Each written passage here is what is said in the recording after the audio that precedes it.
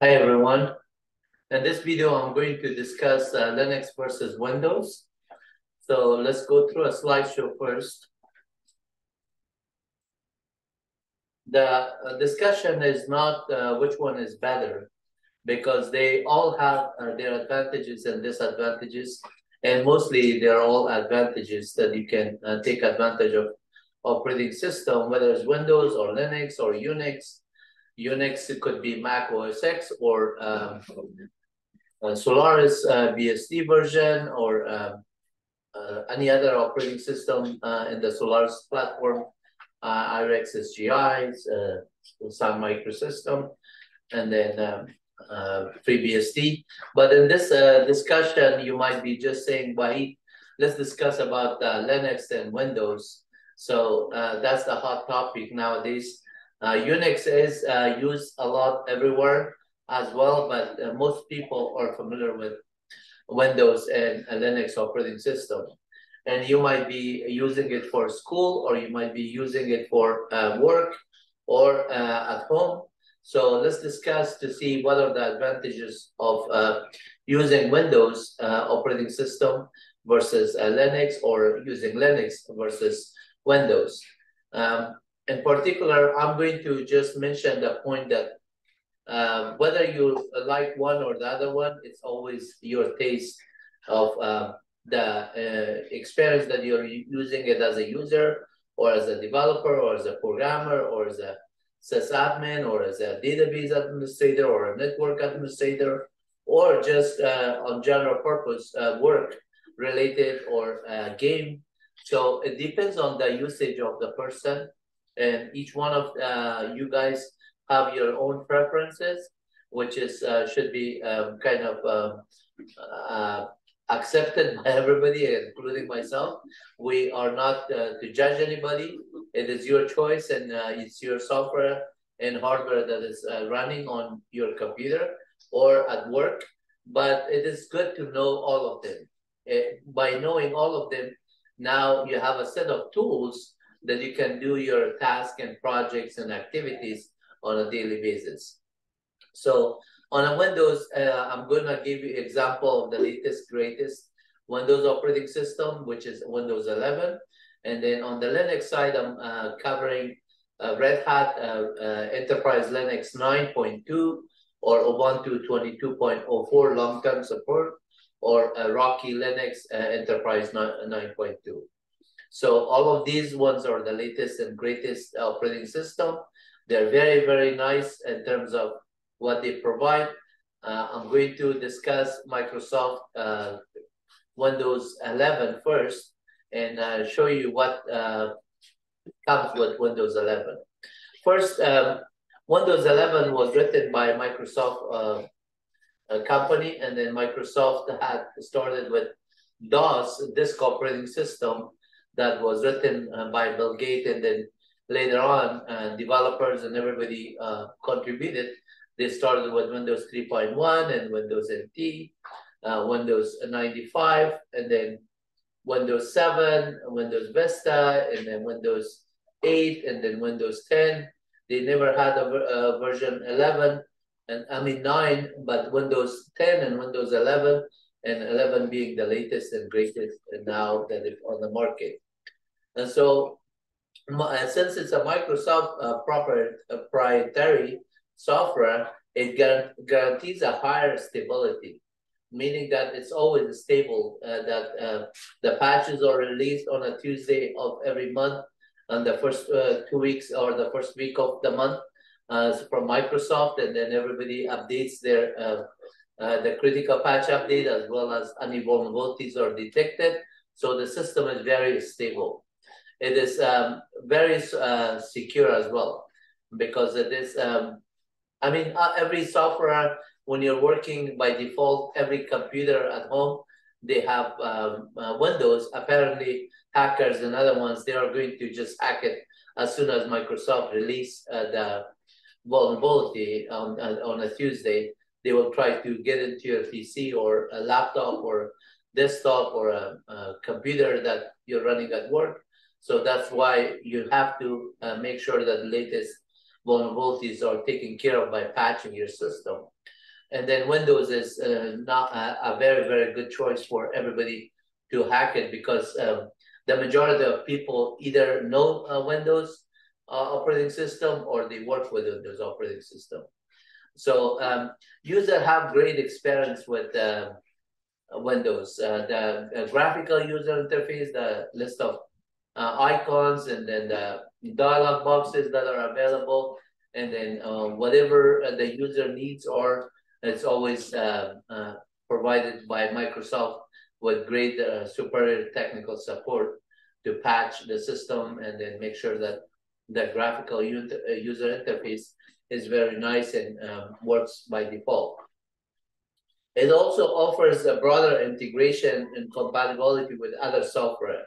So a lot of the software that you're working on, whether it's programming languages, whether it's some engineering software, some scientific computation, some games, some anything, the database and networking software, they're all compatible, and they work mostly on Windows platform, and everybody contribute to the Windows platform for many, many years. So it's not something new that it's not supporting anything. It supports everything almost, and then it is also by default works with everything, and it's kind of like a plug and play. You just have to install the software and then add a device driver for it, and then print something, and the printer would work. So those kind of options are all on the hardware as well as the software. Windows 11 has a rich graphical user interface. So the front end, when you log into the machine, it is very, very nice GUI interface, which is a graphical user interface. And it also has the backend as a command line. Command line is very, very useful. It started with DOS, a disk operating system, and then it translated since then on the command line with command or CMD. Now they call it CMD for a while, when it started maybe Windows 7 or something. But before that one, when it was DOS 5.0, it was called command. Command.com was the actual command interpreter. But right now is also command and CMD. And then there's all kind of files you can run from command line. Executable files, .exec, and then .com, which is binary files, and that are .bash file, which is batch scripting, and PowerShell for PowerShell, and then .pl for Python. .pl would be for Perl, .py would be Python, .exec for C and C++, and so on. And if that extension doesn't have to be a given extension, you can always give a name, but this the header of the file determines what kind of binary or data or scripting it is, or a text file it is just, or a PDF file. All of that one is determined based on the header of the file. But from the command line, you can do Windows command line, as well as PowerShell command lines, as well as programming languages like C, C++, Python, Java, and Go language. Whatever language that you could do is there's a compiler or interpreter that comes in that you can use command line to compile it.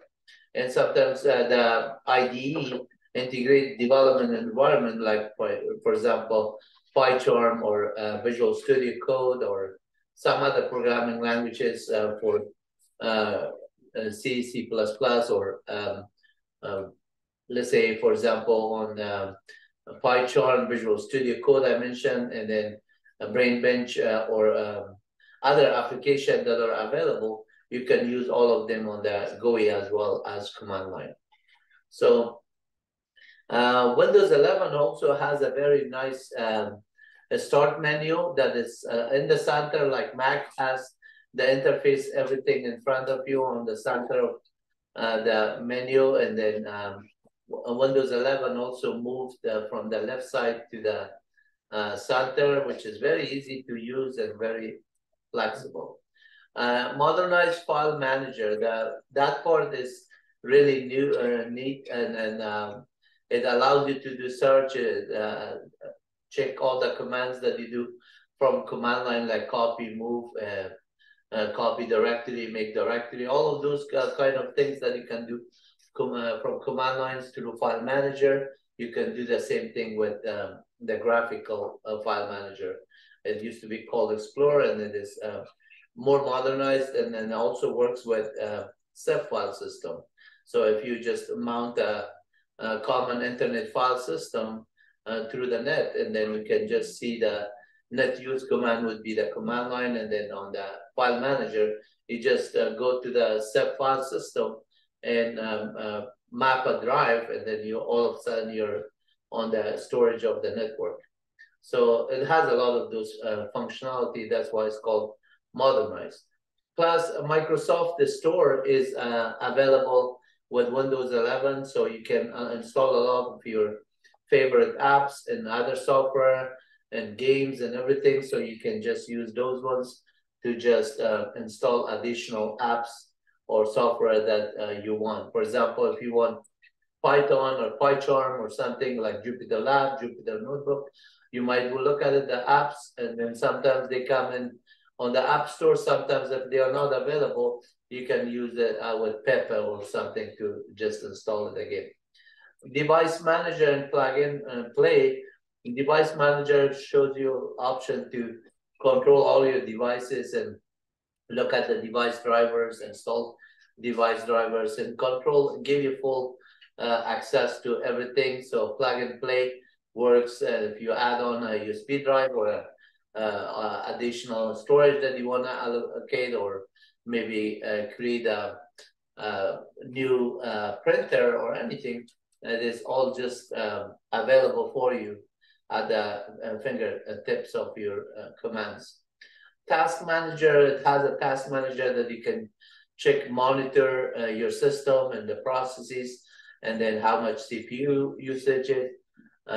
All of the resources, you can manage it, basically whether CPU, memory, I/O, and every other activity through the task manager. You can control the processes, as well as you can stop and start processes and control them, basically. Great compatibility with other software. That has been from day one with Microsoft, and a lot of the users that are happy because a lot of their software that always works with the Microsoft Windows 11 or Windows 10 or Windows 8. It doesn't, you don't have to be an admin or a developer to operate on a Windows operating system. The default always works. You just click on it and follow a few steps, and then you're done with it. And the user friendliness is very, very nice. Windows and Linux are all user friendly nowadays. Like Windows user friendliness is also provided on Linux platform. They both have a graphical user interface as well as command line. But in order to be very powerful and just make the operating system your best friend, you have to learn the command line or the Linux terminal window. And then that would just make you, behind the options of the graphical user interface icons, it will make you a power user. So you can just run a batch script or a shell script or run commands and just do automation on your system. So we're talking about Linux, and this example is the Fedora distribution. Red Hat is a Fedora distribution, and the version that we are talking about is Red Hat Enterprise Linux 9.2. And this example, it guarantees higher stability. So your system is always available, accessibility, reliability, stability is part of the operating system that is started with Unix as well as Linux, and also on the Windows side as well.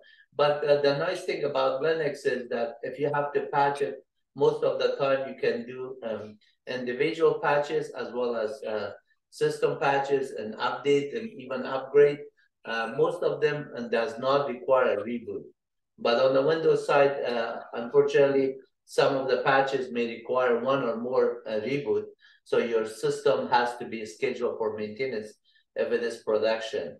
However, on the Linux side, and obviously on Windows side, the same thing. You have to have redundancies and backup and system with production, integration, and development separated. That way you can control it, make sure that any of the vulnerability that was detected when you patch it, it does not cause your system to be down after the maintenance window. So a lot of the work that you do as an admin or as a developer, it depends on your kind of policies and rules of the company. But if you do it for your home computer, you don't have to worry about too much about downtime, because those are your laptops or PCs that you can always shut down when you're done with your work. Software is often more secure.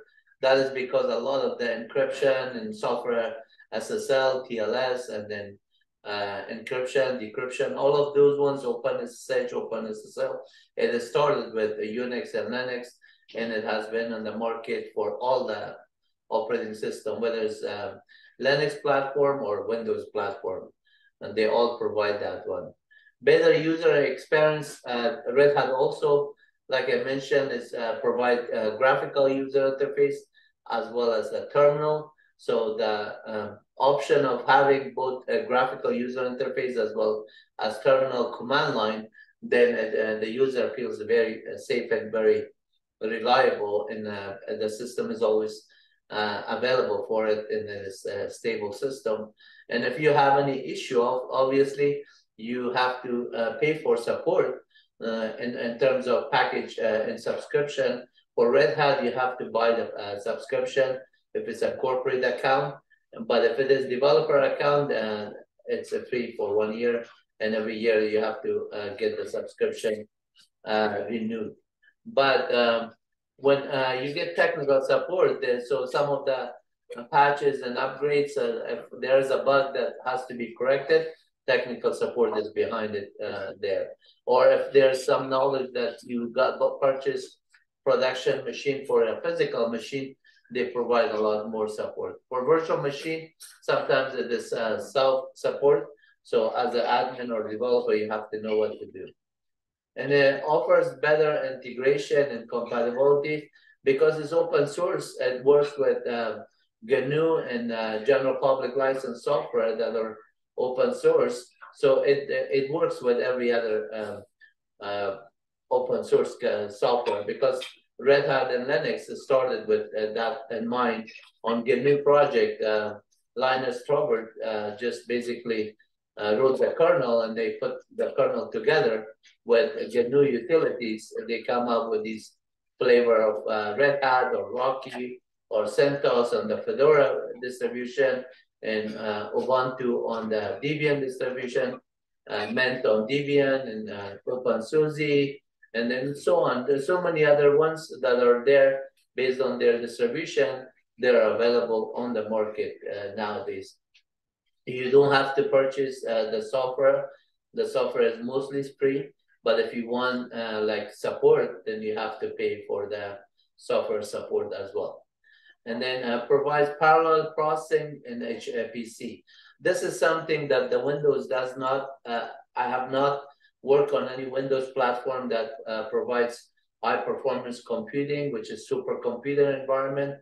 Nowadays we call it the supercomputer environment. Mostly it was long time ago, was on IBM, on mainframe, IBM 3270s, that we did assembly language back in college years, and then some of them were VAX, VMS stuff, and those ones were for universities and militaries. And then at some point, all of those ones are nowadays is, even though they call it supercomputing, at one point those ones were not our mainframes. They were not as powerful, and their memory footprint was very small. So a laptop of could beat all of them, or even a cell phone is much faster than the supercomputer of 95, for example, back on those days. But then there are supercomputer that are running either Unix or Linux or in particular, for example, the one that I work with is on TAC, Texas University of Texas, Texas Automation Supercomputing. Frontier was there, which was Rocky Linux and OpenSUSE Linux with Lone Star 5 and 6, and there's a number of other operating systems that they support now. At one point was CentOS, and got end of life, and it became the one that we had was Lone Star 5. One was OpenSUSE version 13, and then we also worked on Frontier, which was Rocky, and then also worked on other ones. Currently, I'm working on Lone Star 6, which is also Linux Rocky version, and then there's a number of them that we have worked on it.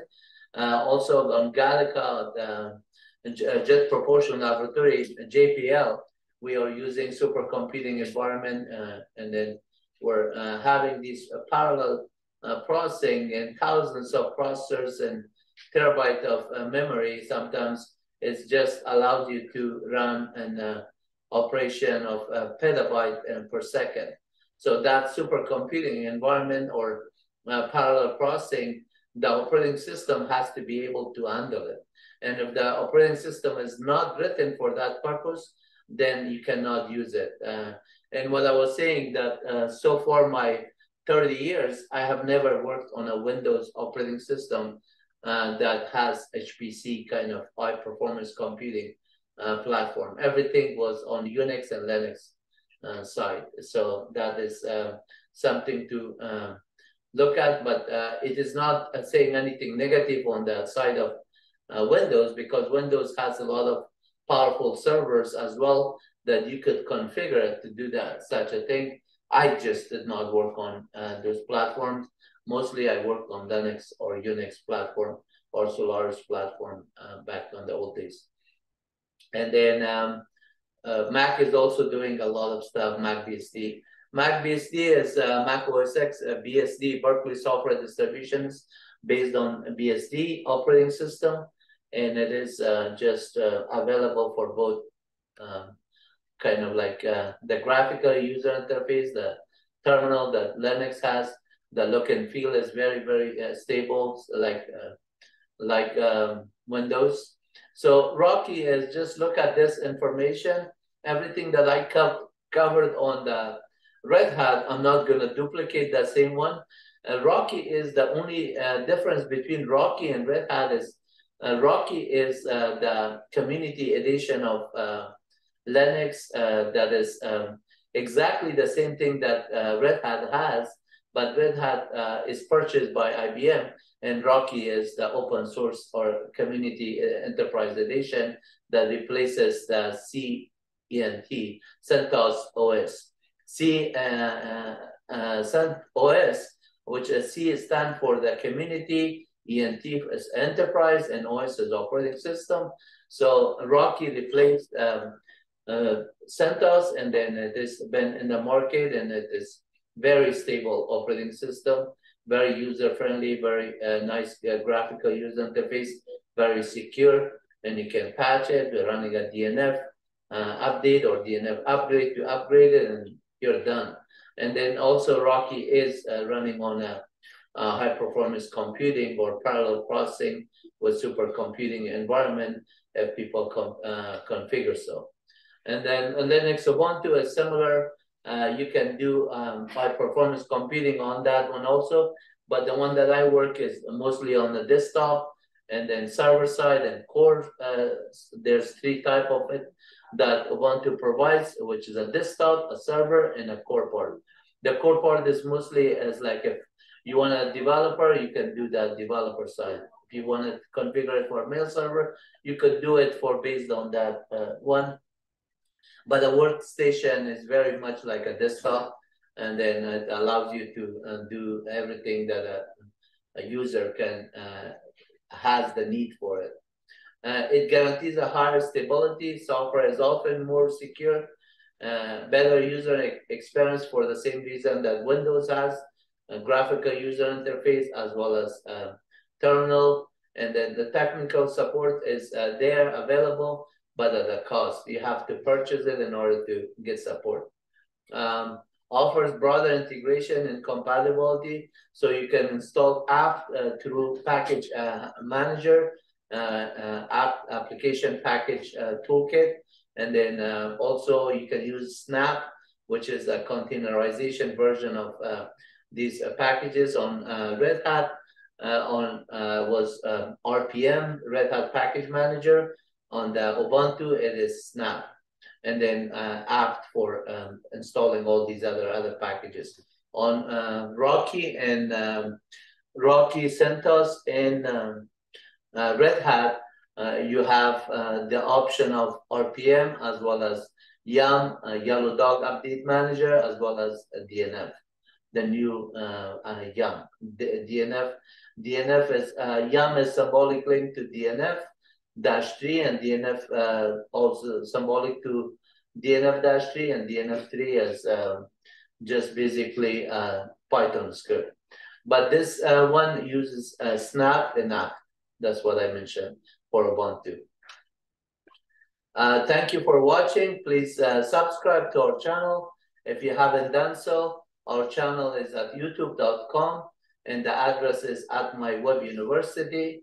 That is the URL there. And then I have posted also the actual channel, how it looks with MyWebUniversity as the handle. And then if you, the way to subscribe, you just log into YouTube on the sign in and then click on the subscribe.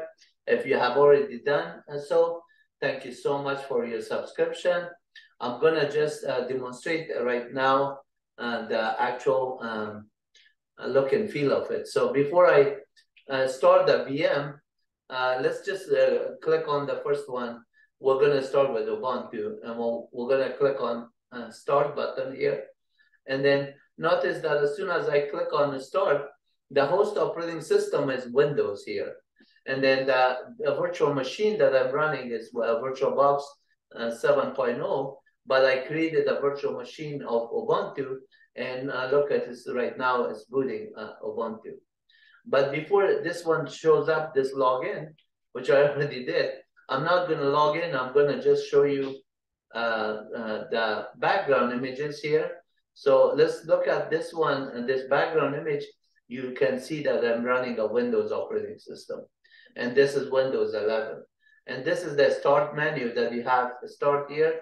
You can just see all the icons that are available. So one of the software that I'm using is here, Oracle VirtualBox, or you can see icon here, which I just opened this one.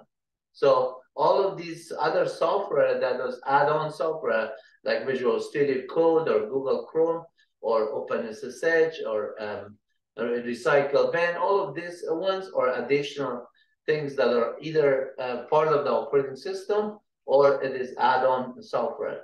For example, MySQL is an add-on software, or PyCharm is add-on software. The Windows itself comes with Microsoft Edge, but then I decided to install the Chrome or Firefox additional software. And this Xming is for Xorg kind of graphical user interface on the X window, we call it, that you can just configure another machine to expose your graphic to the other machine. There's all these start button that you have all of this software that I can bring it up, or I can just type in the command here. So if I just want to open a command prompt, I can just click here, open a command prompt, and then say, well, if I want to know the system information, I could say system info. And then if I say find string /i, and then I say OS name, then I could just get the operating system information, which is going to tell me it's Microsoft version Windows 11. And then this is the build version, and so on. And then this is like the details of the system if I want to see that BIOS version or other ones. So if I'm interested on memory to see how much memory I have, I run the same command, system info, with find a string, and just type in the string mem that is going to match this, and it's going to say that you have 32 gigabyte and currently 23 gig is available. So similarly, I can right-click here and open Task Manager, and I can get that information from Graphical User Interface by clicking here. And notice the CPU is here, and it says the usage of the CPU and also for memory, the usage on memory. You can see that it's currently 22.7 gig out of the 32 gig is available. And I can check on my disk usage. I can see the Ethernet cable, the network, and then the Wi-Fi connections, the graphical processing unit, GPU, all of that one I can look. Or I could say, well, I did this one, let's get this one for model of the architecture. It is what type of hardware I have. And it says you have an Intel 64-bit family with 3.4 gigahertz speed. And then it is a mini IT11. So if I say, what is my host name? I can type in host name, and it says the host name is algorithm. So if I just go on the GUI and I say about this PC, then I can get this help without knowing those commands. A user might just say, well, Wahid, you know those commands, but I want to just click on the graphical interface and get the same information. Notice I click on the About page, and it says your host name is algorithm, the name of the PC, the type of is mini IT11, and then it's an 11 generation Intel with i7 core at 3.4 gigahertz speed. You have 32 gigabytes of memory, and so on. So then I say, okay, that's good. Let me just see if I could get some other information through a GUI, type in device manager. And I was telling you a control panel or device manager, you can get a lot of information. So here, the whole computer information. For each of these tabs, you click about this PC, 64-bit, you can get that information. The disk drives, you can get it, display adapter, every one of them, you click on it, you can expand it. Or for example, on the processor, let's look at the processor. If I want to know how many processor I have, how many cores I have, I click on the processor and it's 8 of them. And then the speed is 3.4 gigahertz. And the type of the processor is 11 generation Intel i7 right here, as you can see. So it does give you a lot of details, each one of these information that you can click on, as well as the graphical user interface. If I want to just run a command like calculator here, I type in calc from the command line and I open the calculator. And similarly, if I just type in calc at the graphical, so user friendliness is all there. You just click on it. If you want to open a notepad, you just say notepad here, and then you just open a notepad and say this is a test, and then go file and save and so on. If I just wrote something, now it is aware that, okay, he wrote something. It says, do you want to save it? I say, no, don't save it. And then the same thing here at the command line, if I say notepad, it will open it. But if I didn't save and write anything, it's not going to prompt me for saving it. At the same time, if I just click on any of these browsers, like for example, let's say I open Chrome, and then it opens Chrome, and then if I say go to my site called let's say youtube.com at MyWebUniversity. MyWebUniversity, this is the file handle. So it goes to youtube.com and it finds my address at my channel address at my university, and it opens the channel. So you could see that it is all available for you, that you could just watch all these videos and enjoy them. So if you click on the videos, for example, you could see that they're all available. And on the computer science, operating system, databases, programming languages, IT, computing, everything that is there, shell scripting, classes from 0 to hero. There's all kind of courses that are there.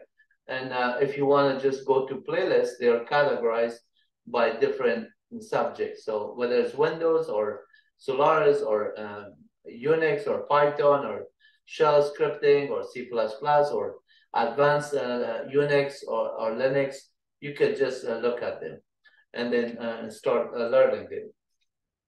Let's close this one. So on this tab, you can just click another tab and say, okay, let's just go to check on docs.python.org.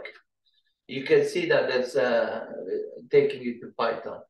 So if you go python.org, it's going to take you there. And if you say, take me to Amazon.com, wherever you want to meet, go to csuf.com, Cal State University Fullerton, and it will brings up the fullerton.edu. So fullerton.edu, it will just go to www.fuller. Let me see if the name is if the name changed, fullerton.edu. If the name changed, yeah, it is not. So it is fullerton.edu. You will just go to that. Similarly, for your university and other ones, you go. Usually, I go to my workplace, Jet Propulsion Laboratory, jpl.nasa.gov. There's a lot of space and scientific kind of classes and trainings and multimedia, things that you could enjoy and watch it and understand it. There's a lot of stuff there, so you're welcome to see a lot of robotics and high performance computing there with in action and the application of it, like these robots, how they work and other things. So what I'm going to do is close, like for example, if I go and open another tab, I could say, go to www.mywebuniversity.com. That's my actual website. And then I provide this one for a long time now. It is a lot of thousands of documentation and stuff for you to learn. Just this book is online for free. And if you are interested in learning the C and C++ header files, there's a couple of thousands of the header files. Each one of them, you click on it, you just get a documentation here that you can read on it. And then similarly, if you go on chapter 8, for example, I have more than 6,500 technical documentation of Linux, Ubuntu manual pages that are all available here. So every one of them you click on, you will get a PDF file documentation that you can just read and understand it. Similarly, if you click here, and if you're interested, Control F here, and then let's say you're looking for printf function.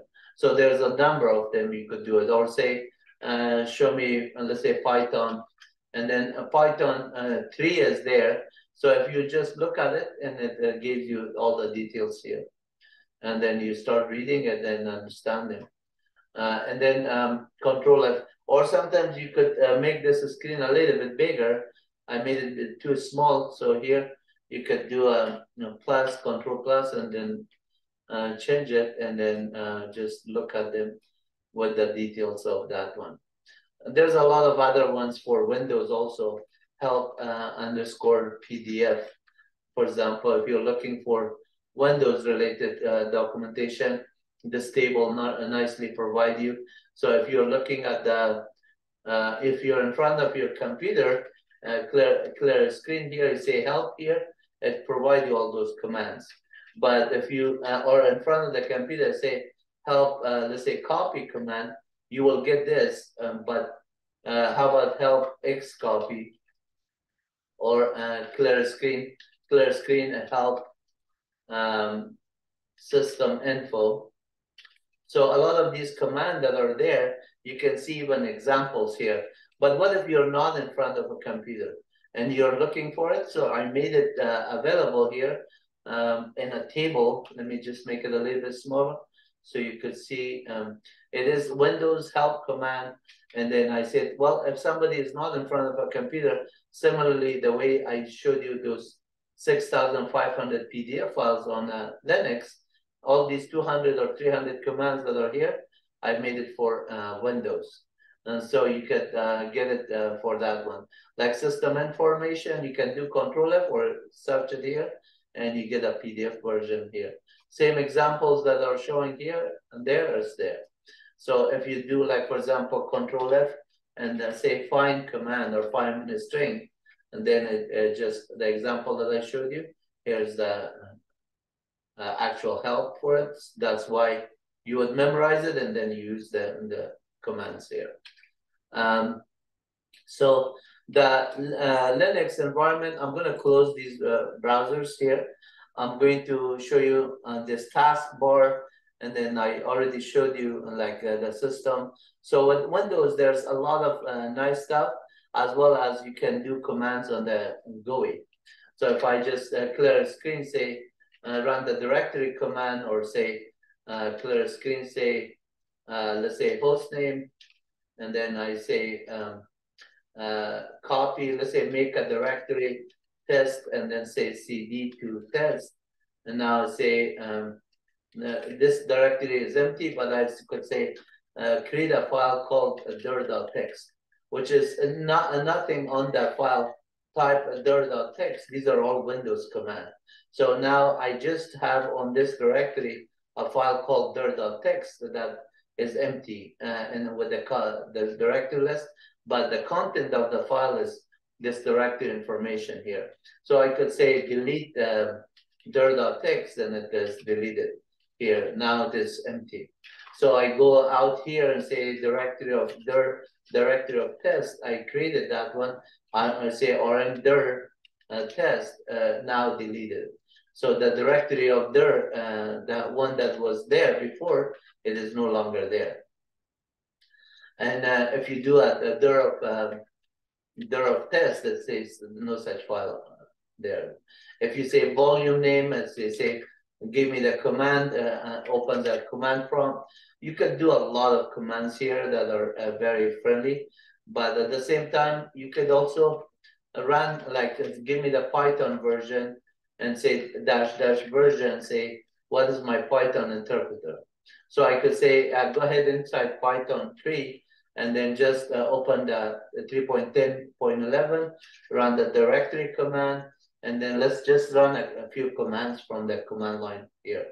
You could say, for example, import OS and os.system. Whatever command that we type in here, we can do os.system and just say run that command.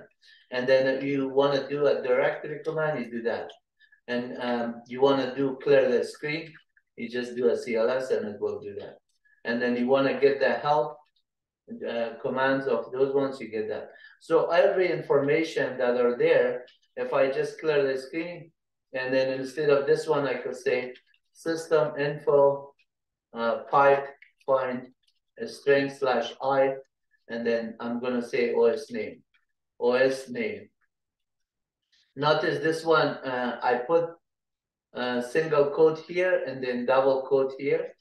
So that's the difference. In Python, it will run, if I just change this one to single quote, because I have this outside single quote, it will say, you started here, you finished it here.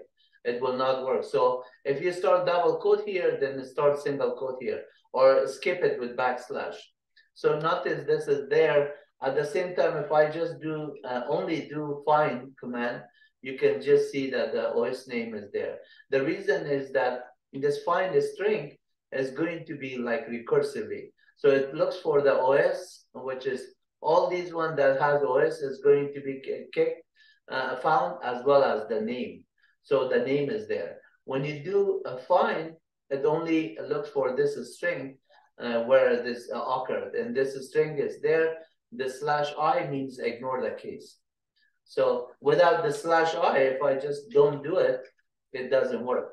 So that is the difference between Windows versus Linux. Windows is not case sensitive, Linux is, but Python is case sensitive. When you're running this command inside the find command, so since I did not give the flag of /I, the Python operating system is going to just look at it.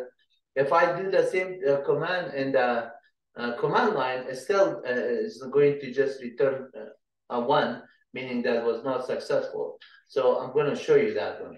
But notice that if I just put this one OS, this is not, still not going to find it because the name is not matching. But if I just change the name to uppercase N, and then now I'm going to find that information that I found it. So without /I, it was still detected, but because I put exact word that is found on the output there. So if I exit out of this one, and then I do the same command here, I'm going to cut and paste this one because I don't want to type the same thing exactly. And now this one finds it. And then if I do this one with lowercase n, it should not find it because I did not tell it to use the flag find. So if I say find help find, you can see that /I is a flag that you say ignore the case sensitivity. So when you're learning an operating system, based on the operating system syntax, you have to know what you're doing. If we do the same thing on a Linux, the find command is a grep command, global regular expression, which I'm going to show you next. So now let's look at the part where we are looking at a Linux server. On a Linux server, for example, I brought this one up and I'm going to log in as myself. When you authenticate, it's going to just go through the authentication, verify the username and password is valid. Then it opens this nice graphical user interface. The graphical user interface, you can change the setting, and every time you could change the background, you have these options. By default, it is this. So when you come in, it is this by default when you install it. But you can change it to say change the background and just click on whichever background that most interests you.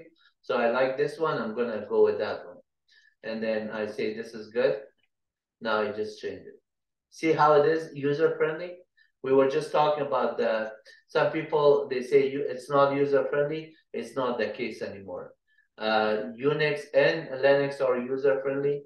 The more you know them from the graphical user interface, and the more you know them from the terminal or command line, the better best friend you become with them, each other. So you have to know the environment and you will become their best friends. They chose their best friend, basically. So right here, you have all these icons, and then you can click on the icons to start Firefox or Thunderbird Mail or File Manager or Redbox. And then this is a LibreOffice, similar to Microsoft Office. So if you just start off with this one, for example, and this is open source, and then you can see that on this one, we have option of writing saying, let's say, LibreOffice is awesome. Let's say I write that one. Let me correct that one. Is awesome. So we do that one, and I'm gonna change this one from the text font to, let's say, 32, and that's big enough. And I could just change to make it bold, to make it italicized, make it underlined. Same thing that you do it with Microsoft Office and Subscript and all these other options. You can take it out. You can just change the font size and make it bigger or make it smaller, or however you want it. And then there's a different size. And then if you want to do a color, if you just click on this one and you just change the color to green, and then you say, well, the size, I didn't want it back to 12, I want it big. You can just click on it and it will just do it. And if you decided to say, I want it bold also, you could do that. But this is just an example of a lot of these other things are there inserted in one format and everything else. As you open, you can create tables, forms, and so on. But I'm gonna just close this one. When you close this one, it's gonna prompt me, say, do you wanna save it? I say, no, don't save it because I don't need to. And then now, since I open LibreOffice, OpenOffice, you can see that here, there's a lot of other, this was the writer. If I wanna open calculator, I get calculator here. And then that's Excel equivalent to Microsoft Office. So I'm gonna close that one also. And then I have Impress for PowerPoint presentation. So if I like this template, I click on it and then I start using the template and then make changes on everything and then I post it. So here I close it. I say don't save anything and then draw. For drawing, you can have all these images. Imagine if you just draw something here and then just cut and paste and bullets, all of these ones, anything that you want to do, flow charts, and then you could say, let's put this flow charts here with this and that, whatever, and then you can make a schematic or anything. So it is all option available. How simple is that one? And then on the same time, user-friendly. Close and don't save it. So then I could also have math formula for doing computation and other math here. There's all kind of operation. You can do binary operation, calling a function, and so on. There's so many things, right? Set operation and so on. So I'm going to close this one also. Exit the entire LibreOffice, say don't save it. So it is there. And then some of these software like Ubuntu software, if I have not done update on it, I could just click on the update. Yesterday I did the update and I could just say snapd needs to be updated. So then I click update all and it will just prompt me for the password. So everything that you can do from the command line, you can also do it on the GUI mode. So right now it is updating this one. And then I can also minimize this window and say, okay, let me just open a terminal here. And then on the terminal, I'm going to say cd out, clear the screen here, and cat -n etc os-release. You can see, sorry, clear the screen, cat -n etc os-release. It shows that I have Ubuntu 22.04 long-term support. The name of the code is Jammy Jellyfish and so on. So you can see I have everything here. And then I can say, well, what about app list command? Can I get all the list? Yes. All the packages that are there. I can also say word count -l. You can see that there's 76,000 packages there. And similarly, if I say snap list, all the packages that are installed here as a snap, and then I can just see them. So like Opera is there, so I can just say clear screen, snap a list, Opera. And then if I just want to get information on that package, I could do that. And then similarly, if I want to say which Opera, it is there, so I could say, yeah, that binary, I like it. Let's just start the Opera browser. And similarly, you can do the Chrome to open a Chrome browser or Firefox browser. So here's the browser for it. And then if you want to say visit google.com, it will just go there. Visit MyWebUniversity.com, it will visit that one. But if it is a secure page, and since it is a secure page, I have to type in the www here, and that would take it to HTTPS secure page there. So at this time, if I just say, well, this is good Opera, I don't want to see all of the details here, I could, let me just close this one, and then on this terminal, since I started the Opera, it is on the background. This is what is sending all the details of the output there, and it's going to be there. And then I'm done with it, say clear screen, say snap a list of Firefox. So whether I could double click here on Firefox or just start Firefox, I could do that one here.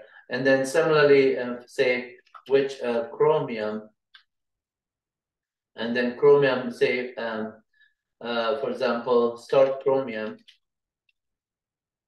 and that would open up Google. And like I went to jpl.nasa.gov, you can see that it is opening a Jet Propulsion Laboratory in NASA, and all the nice graphic multimedia images that are there, it is showing you. So the other thing that you could do is run some of these ones from command line.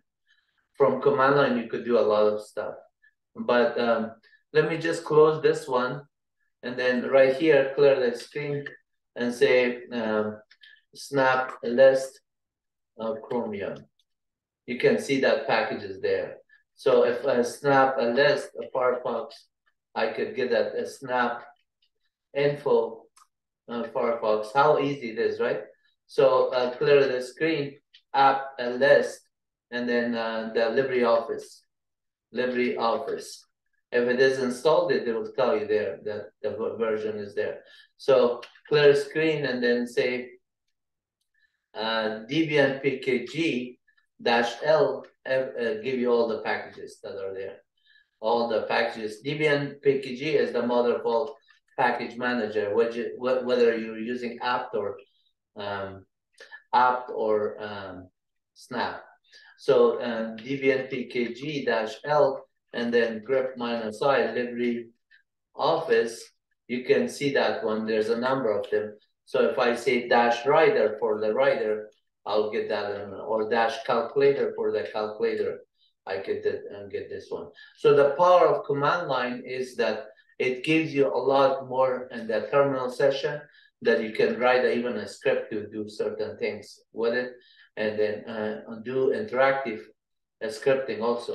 So like, for example, here, I created those directories or something.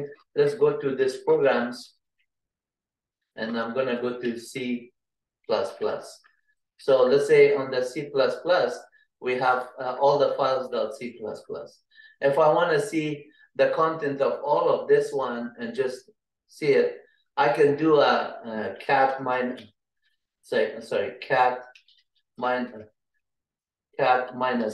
star.c++. That would display all of them in there. So it says that for some reason, let me just see what happened here. Oh, C++.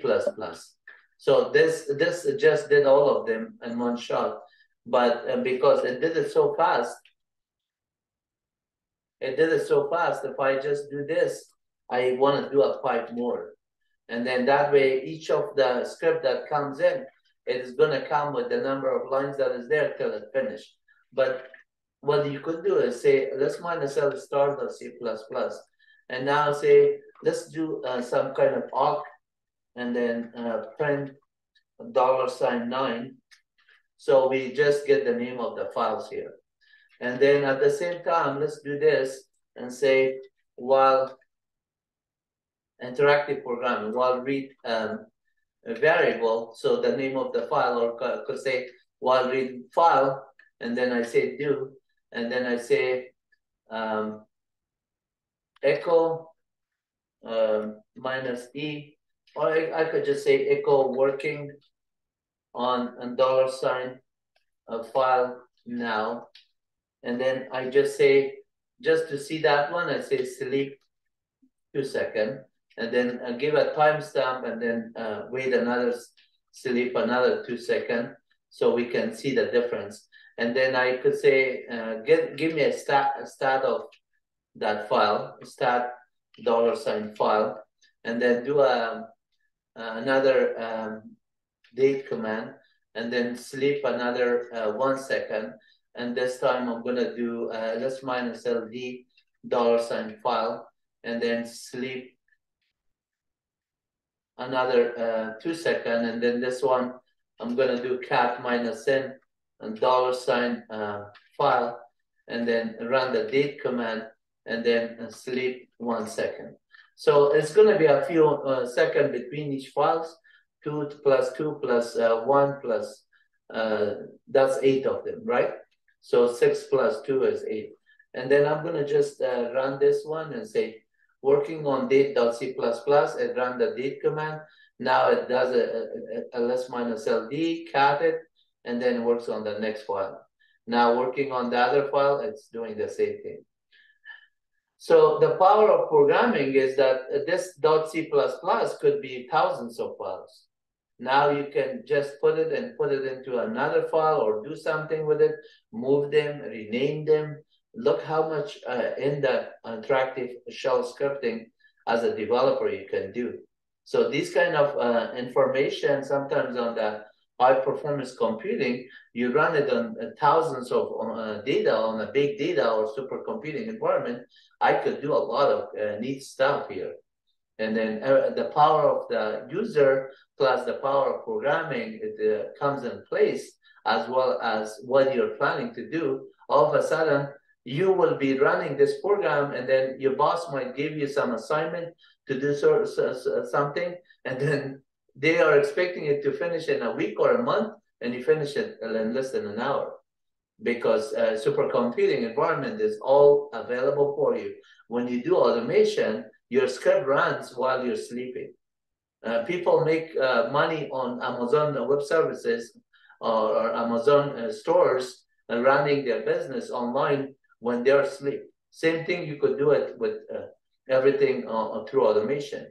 You can write cron jobs or scripts or programs that run on the system. That's the same kind of computation depending on your processor and speed and then operating system you use. You could be working on the finance stuff, weather stuff, scientific computation, everything, and you get the output there. So like, for example, here, look, if I just clear the screen, just inside in this directory, if I get out here and I say, well, and just get out what kind of programming languages are there, there's a number of them. So if I go to Python here, and then here you have a number of Python scripts here. So everything that I want to do, I can just run them through the Python script and execute them similarly the way that I did it there. And then the extension.py would be just one of them. So, okay, on the Python directory, I'm going to show you one example. For example, for sys module, the name of the script is mysys.py, as you can see here, and it is executable, but I want to show you the content of this file first. So if I do a cat -n mysys.py, it looks for importing the sys module, and then on this line, it is just basically looking at the number of argument that is passed. If I just run this one without the correct amount of argument, it's going to just say not enough argument. It has to have 3 argument. So if I just say, well, let's give it 3 argument, 1, 2, 3, 3 argument. So then it says that you provided 3 argument, then it adds up the first 2 numbers and it gives a value for it. Then it says the argument that you gave, the first name was the argument of the name of the script. The first argument was 1, and then the second argument was 2 in there. But I could just give a different value on it by just saying that, okay, the value of 10, and let's say 20, and then 50. It doesn't have to be in that same order. Doesn't have to be all the time there. Whatever 503 you provided, it's going to say your argument was 503. And then it adds up those numbers. So if you look at the cat on the content of this file, sorry. If I look at the cat on the contents of the file, it says that it's adding this one. So if the number or argument is a number, then it's going to convert it to an integer. So you cannot put a string because a string does not have an equivalent value, but it is expecting some numbers, and then it's going to convert it to integer, and then it's going to just sum it up. But the idea is that no matter what argument the user gave, here you could say, let's say 11, 55, and 100. So it is going to just do those numbers. 11 and 55 is added 66, and then the 2 numbers are there. Similarly, if I just go out one directory into my shell script, and then I say, okay, on this one, how many shell script? I have a lot of them. So for the demo, I have this loop directory, which is learn Unix by example. And then I have this demos directory here. I could just show you, like, for example, the welcome.sh script. It is just saying that welcome to my web university or localhost, whatever is the name of my channel. it is printing you in a nice format. But notice here, I'm using a utility called laugh out loud cat, which is giving you whatever command you type in here. If you want it in color, you could say laugh out loud cat, and it will just do that in color. So if I say ls, and then I want to say ls with laugh out loud cat, it will just change it there. If I say echo test, and then pipe it to laugh out loud cat, it will just do that. Every time you run it, you get a different color on that one. And if you don't do it without it, obviously it is the white text font. But then what I want to show you on the welcome screen, so if I just run and clear the screen and say welcome.sh, then it's going to run that many times, 10 times, this within a for statement, and those ones, and then it is going to give you that color. But notice the welcome.sh. Let me just do a cat minus n here, minus n. The way I wrote this one is just basically to give you those options of saying that if the number module 2 is equal to remainder is 0, then don't do the color, otherwise do the laugh out loud cat. So if it's odd, it's going to color. If it is even, it's going to write it in white text. As you can see, all the even numbers are white text. The other ones are color. Similarly, if I just show you another one called piece.sh, and then cat minus n piece.sh. These are written in bash scripting. As you can see here, clear screen more piece.sh. Some of these ones I have demoed on other videos. You're welcome to watch them, and if you need the actual script, I can give it to you, and you can use it. But a lot of this one information is written in bash scripting. So you could run this one. Notice this one, if I say piece.sh, I'm going to make this screen a little bit bigger on the, because I'm using different type of resolution. Make sure that you see everything there. So now you see that piece.sh, it says, thank you for watching our YouTube channel, MyWebUniversity, and it gives the URL, and then it writes all the presented by Wahid al-Lutfi, all that information here, and then peace to you all. So then notice that if I run the same code again, the color changed again. And then depending on the time that you run, you get a different output there. But it is really nice to just have these kind of things automated, so you can just generate any banner. And then on the Linux, you have this thing also, in addition to laugh out loud cat, there's a lot of other things that you can do, like show fake fonts, also give you all the fonts here. So if I just say CD here, clear the screen, I could do export PS1 is equal, and I change the prompt to just only show a $sign. That's it enough. And then now I'm going to be having short thing. Now, so if I just do the show pick fonts command here, then you see that there's listed there. So if I say show pick fonts, awk, and then print $1, then I just get all the fonts there, information here. But if I just say, I could say that one, or say cut minus D, and then get the colon there minus F1, and then you get the information there. Similarly, if I just do this and then say cut minus D delimiter, actually first do a grep minus I for the colon, so we get the fonts there. If I do this one, I get the fonts there. Let me just do this before that. So the order is important. Now we have the font information.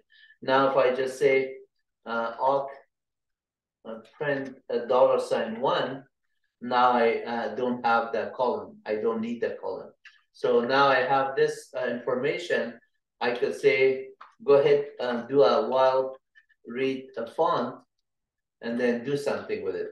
Now I say something like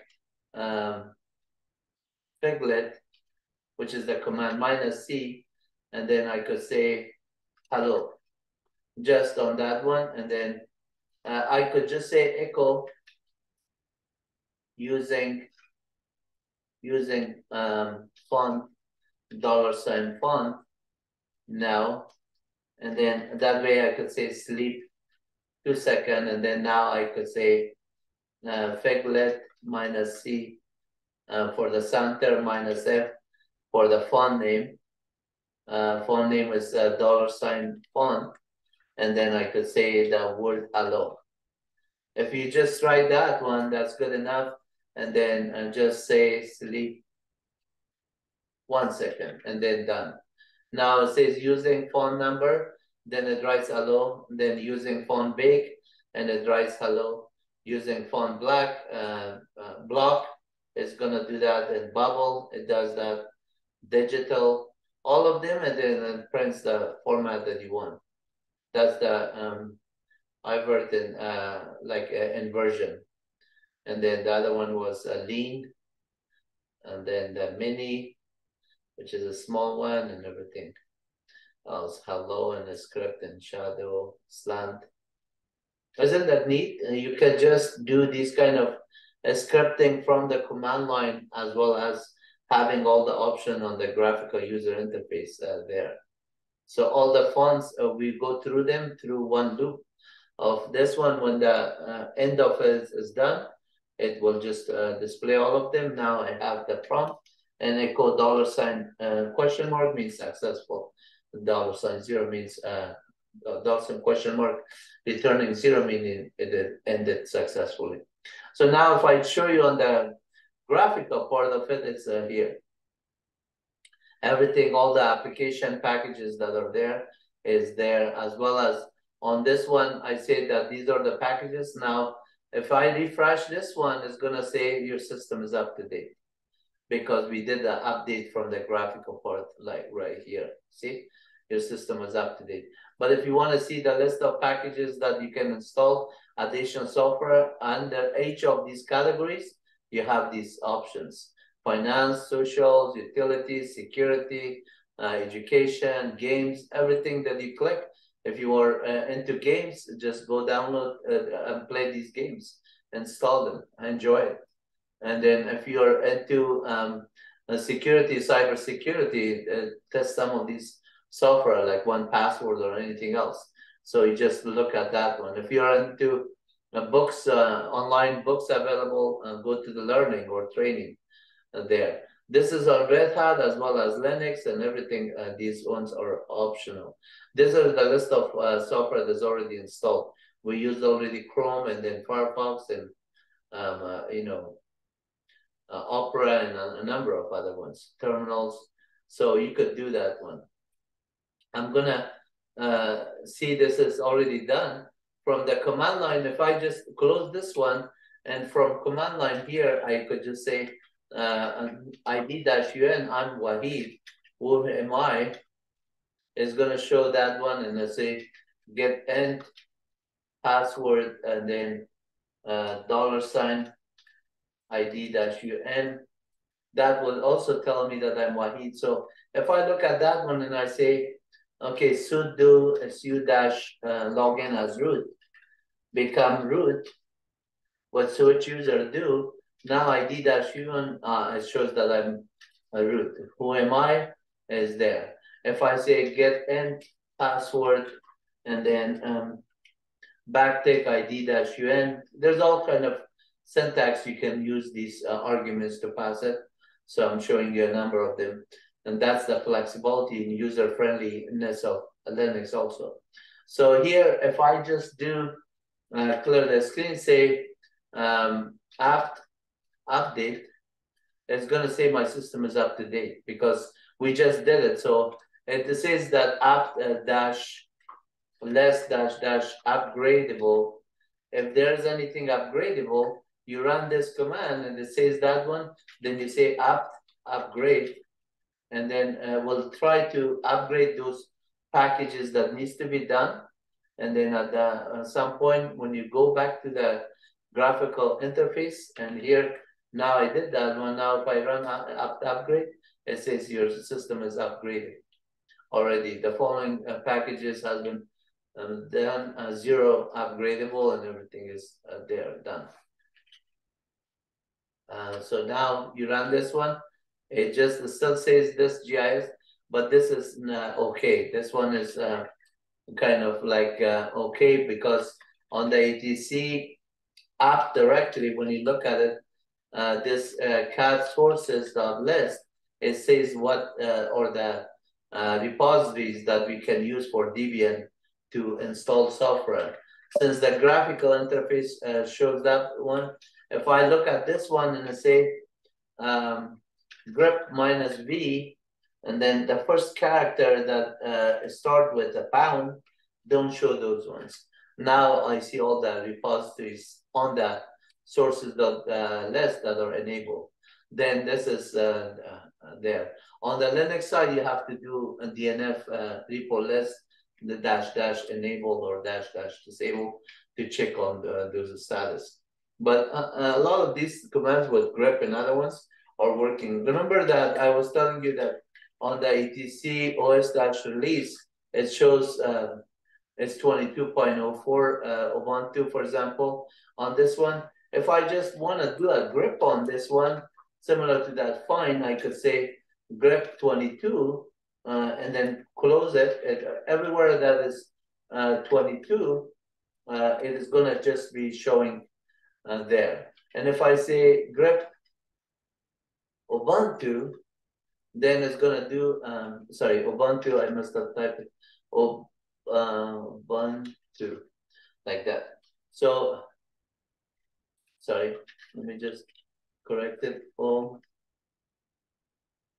Grep -I, Ubuntu. And then when you do this one, it's going to highlight all of them.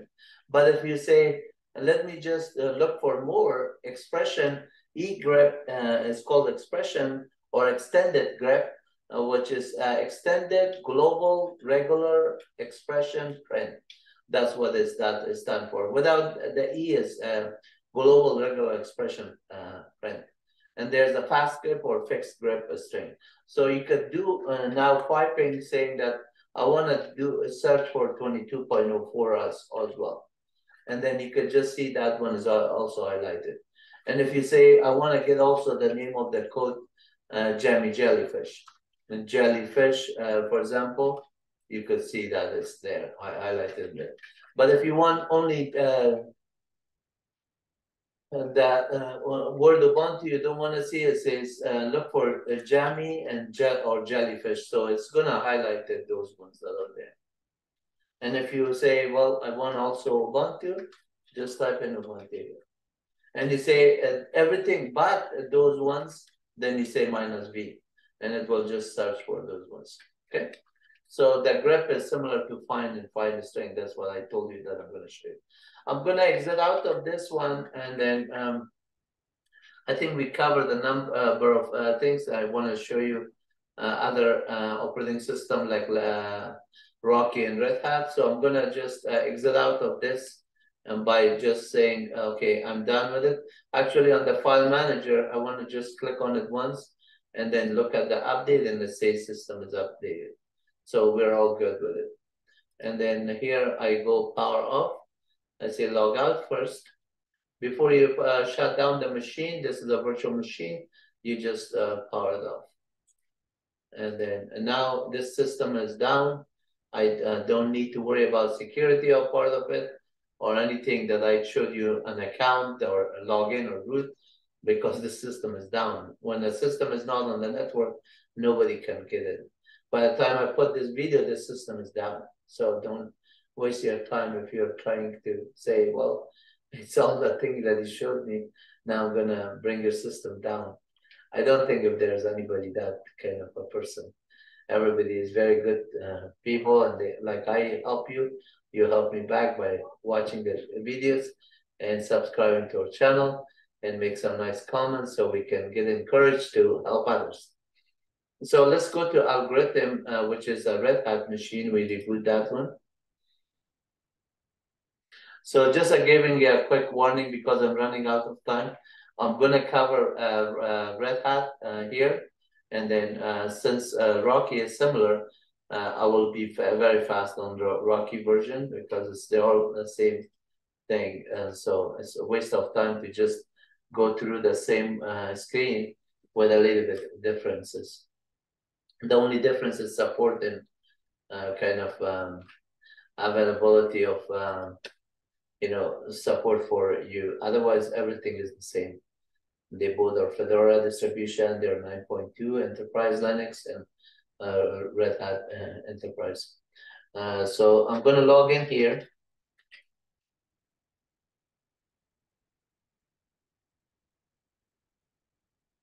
And then nice interface, you can see the background.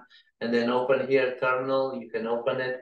I've made the terminal to be transparent, and the way you do it, you right click here and you go under preferences, and then just go on colors, and then look at the transparency here, just changing the transparency to different level, you get different one.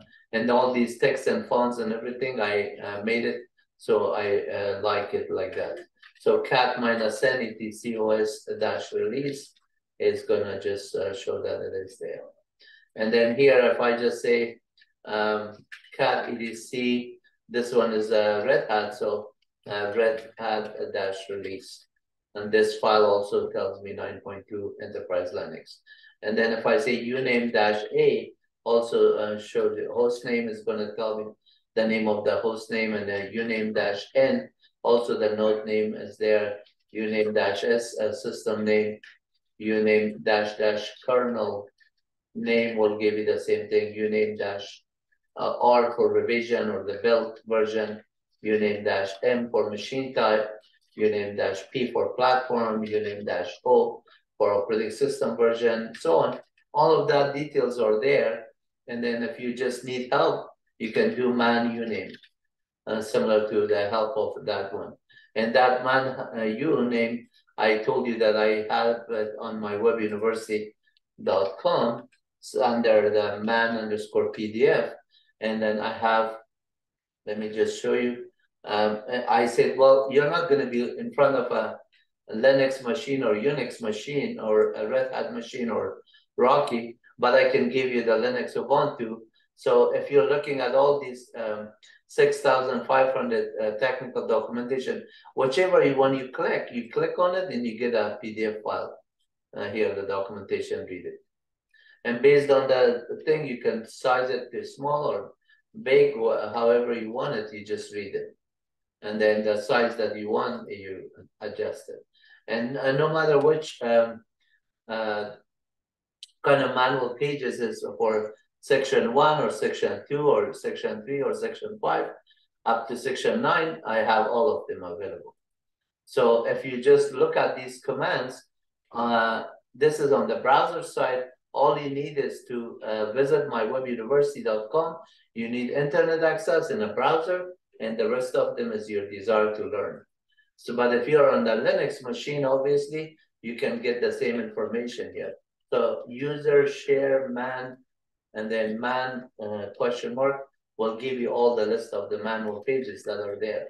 So if I do a word count -l, it's about 11,798 just on the Rocky version of Linux. The one that I did was on Ubuntu, which was 6,500. So the additional software that are on Red Hat, there's a lot of other things. So under the user SBin, just look at the SBin, how many binaries are there here? 537. And then under /SBin, how many are there? SBin, okay, let's do user bin, and then that's another 1,623. So there's user local bin, and there's other directories that are there. A lot of these commands are available for you that you can just learn them. For the man pages there, what is command is there, what is pwd, for example, man pwd, or info print working directory. Any command that you learn, say, let's say mount command. Mount command, it shows the what is mounted on the system, or df-h shows you what is mounted on the file system. So you can do man df and it will tell you the df command. Or info df is going to give you more information on df command. Or say what is df, it's going to give you a shorter one. Or man minus k and keyword df, it will give you keyword.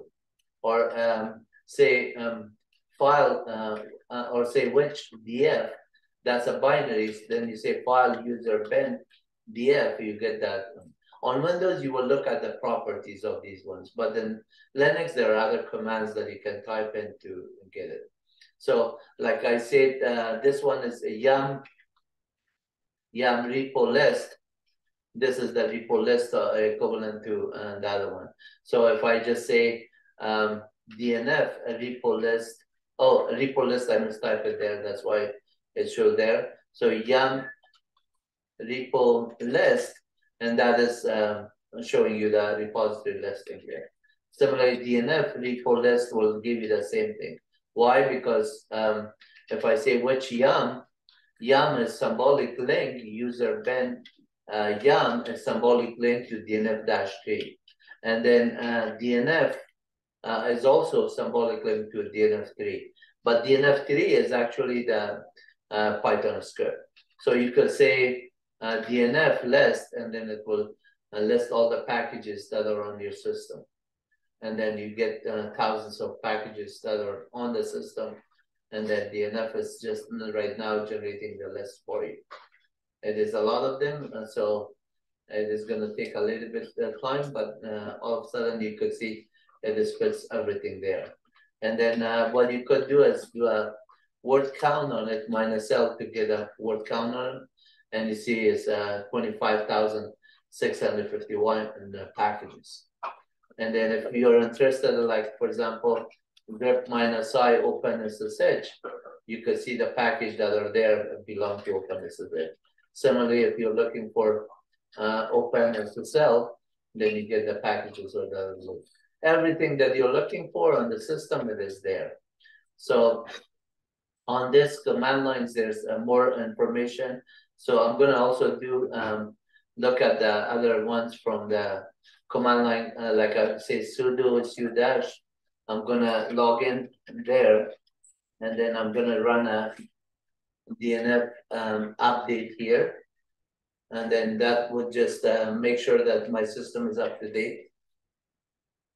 And followed by a DNF dash upgrade, or just combine both commands in one format. So if I need to open another terminal while that one is running, I don't have to wait it on it. So multitasking, multi-threading, operating system, that is what is good all about, right? So this one is finished, but I could have just run the command here. Since I'm running this one as root, and instead of DNS update, I could say DNS upgrade. DNF upgrade. So if there's nothing to upgrade, since I did that one, every time I run this command, it says your system is up to date. And if I do the update, it says your system is updated. Because now my system is updated, I can also verify that one through this activity and through the file manager here, our software update. So this is help, and this is a software update. And then here you can see, I can see all the software that are available. So under the development, what is available, what is under the creativity, or all of these software are available. There's a number of them, and then work. So it's your choice. That's why I'm going fast on them. Whatever you want to install, you just go there, install the software by clicking on it, and then just enable it, and then it's available for you. So, for example, on the learn, if you just say, well, let's see if anything that interests me, and I'm going to say, well, at this time, I don't need anything of these ones, memory enhancement game. So I could say, well, install this game. You just click on it and it will install it. Or just, and the name is Blinken, you can run DNF search for Blinken, or DNF install Blinken, it will install it. When it is when you want to uninstall it, you do a DNF uninstall Blinken.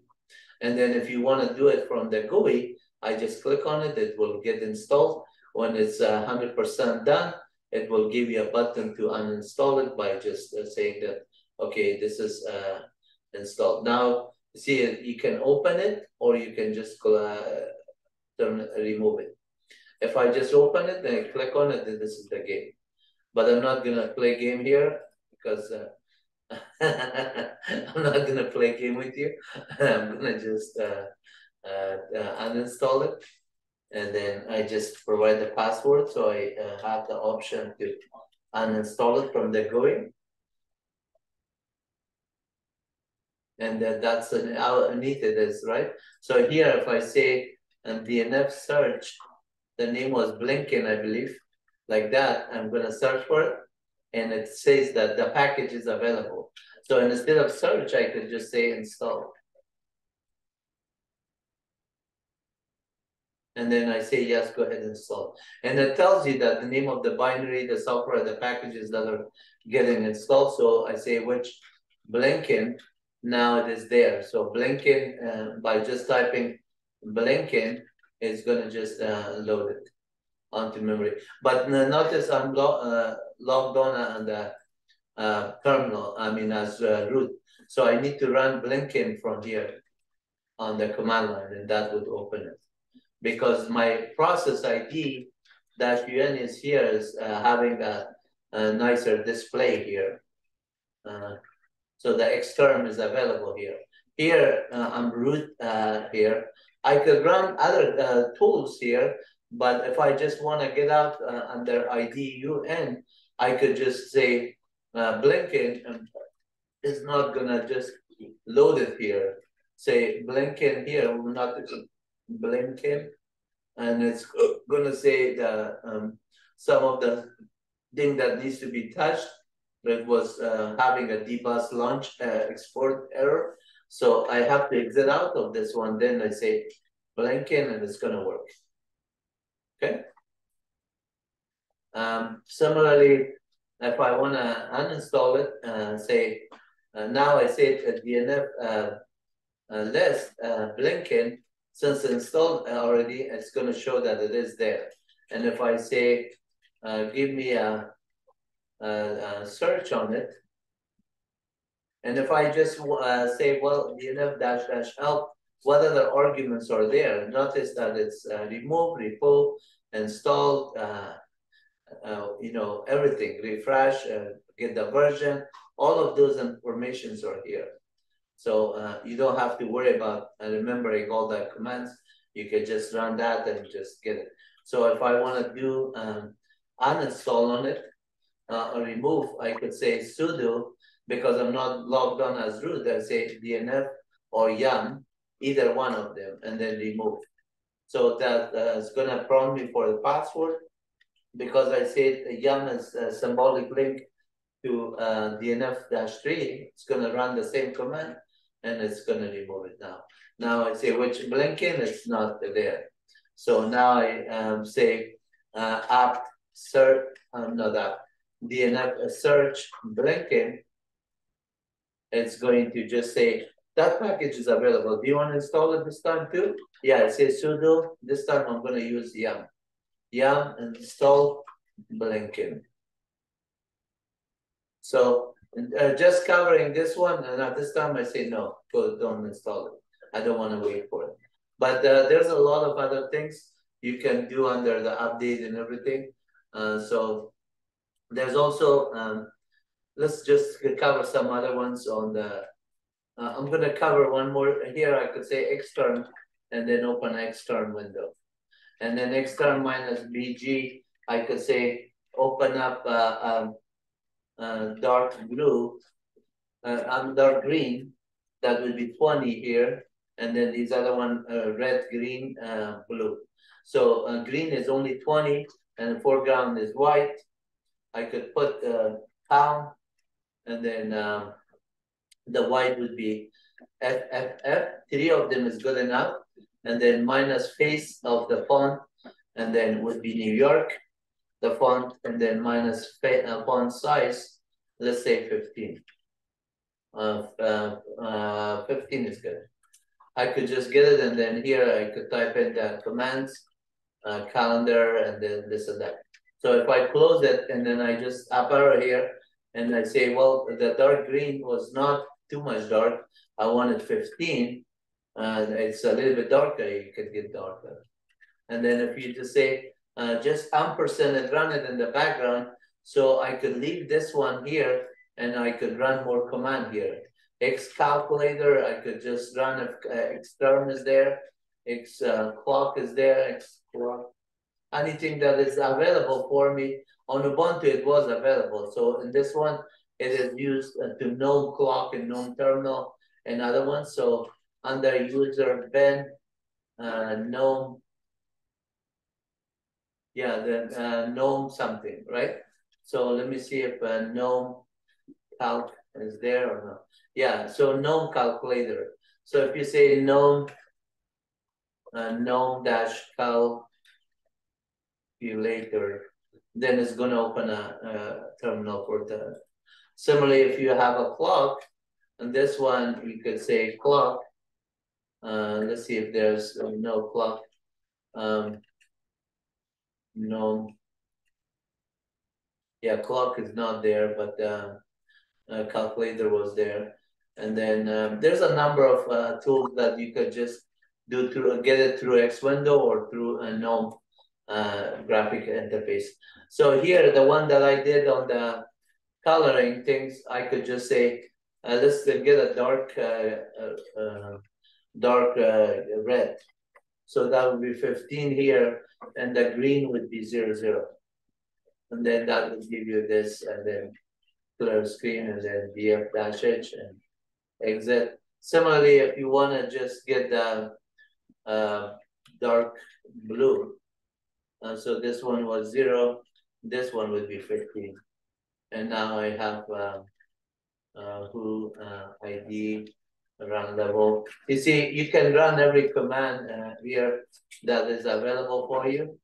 Uname-show, let's say host name, cat etc os-release,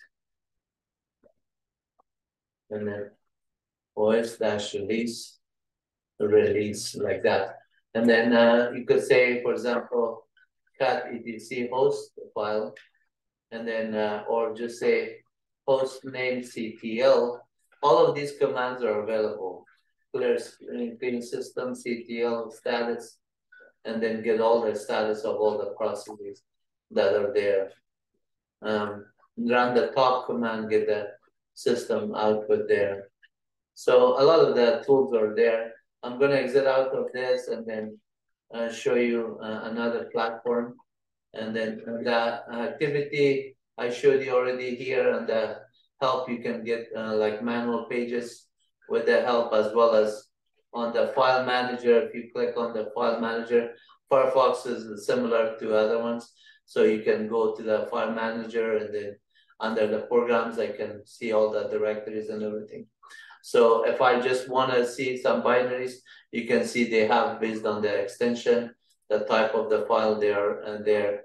And then if you want to use Python or IPython, everything that works on this one also works on the other one. So let's just save some of them for the Rocky version. I'm going to say log out here, power off, power off. The system will reboot now.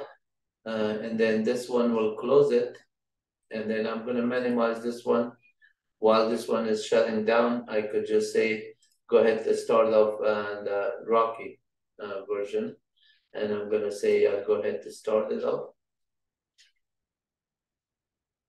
So the graphic port in the command line terminal port is very much like Windows. You should enjoy it and have fun with them and take care of them. I'm going to just show this one. Now I'm logged in at this one. I will type in my password.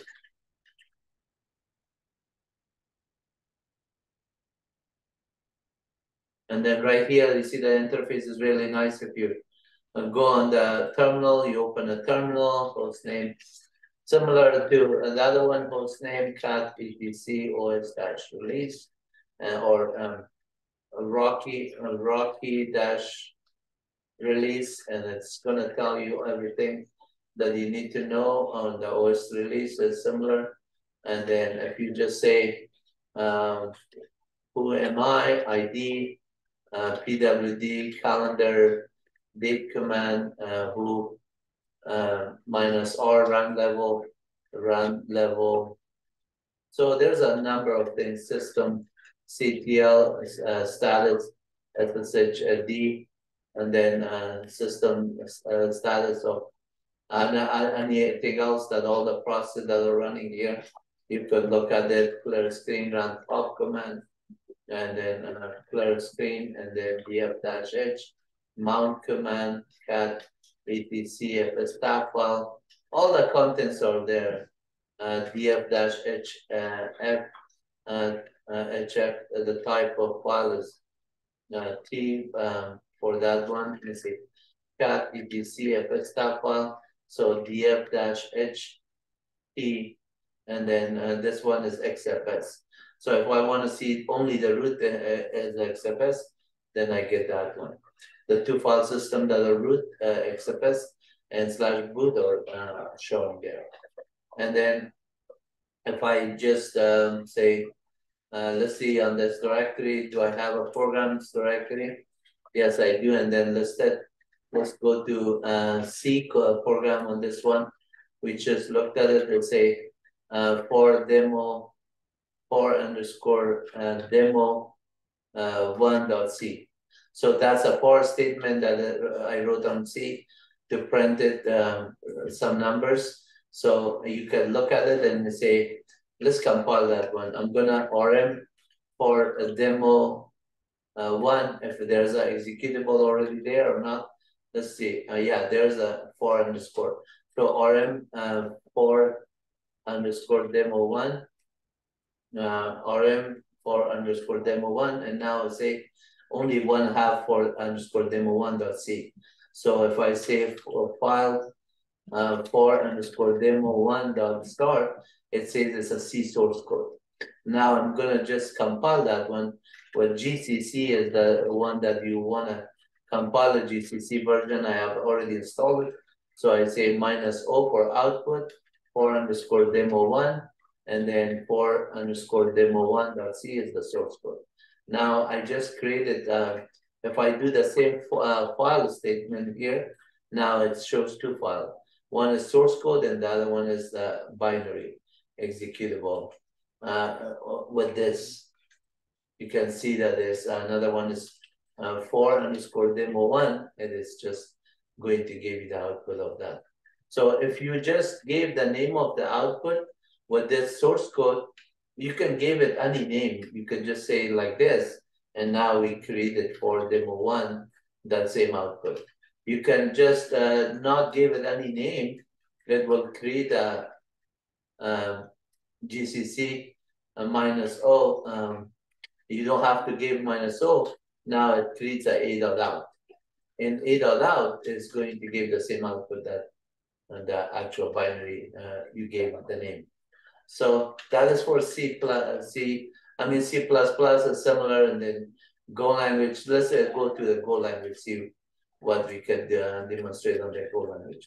So here, the Go language is allo.go, and which Go, and then Go is installed already. So the way that you could do is cat -n hello.go. I installed Golang by doing DNF search Golang. So I said DNF install Golang, and that is installed. So now I could see the content of that file hello.go. But in order to see the output of it, I have to say go run hello.go. And then that would run hello world. And then if I need some help on this one, I could say go doc fmt. Then it gives you the fmt. But if you want to say, give me the print line function, and then it gives you that.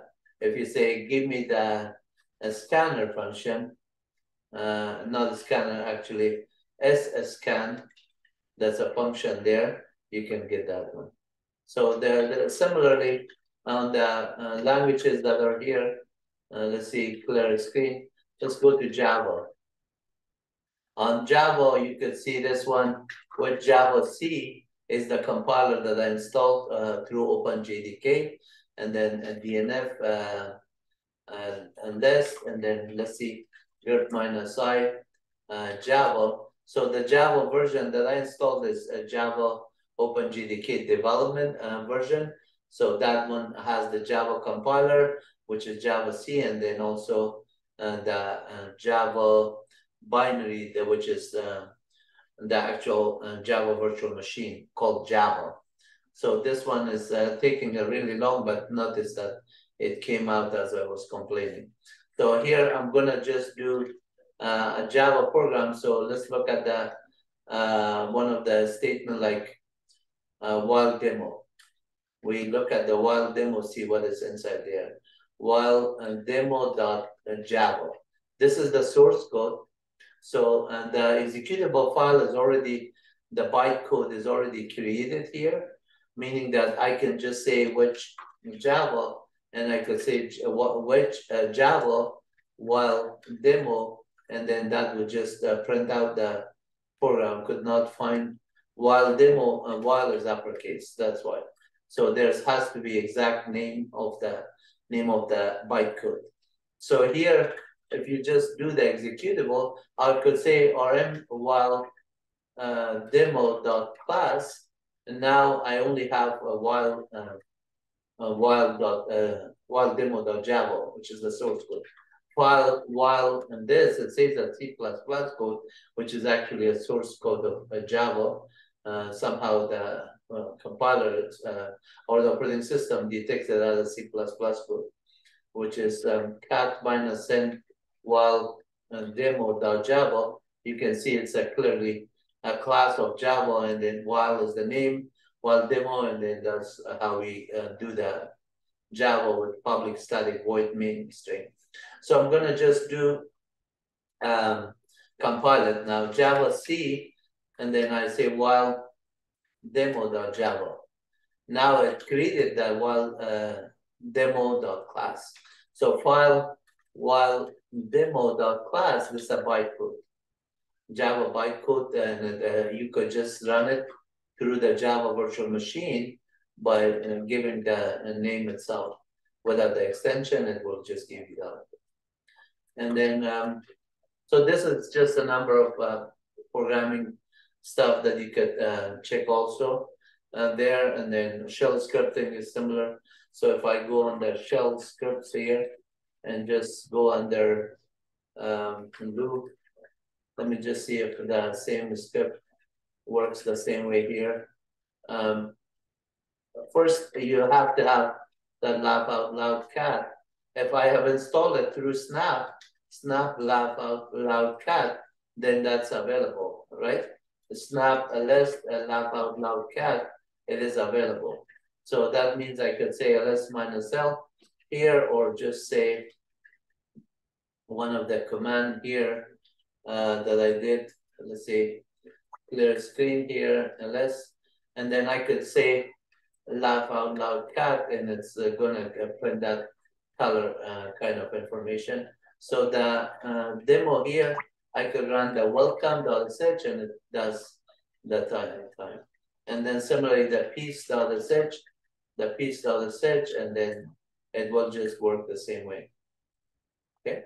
So a lot of the code reusability or portability is all there. I could show you this one.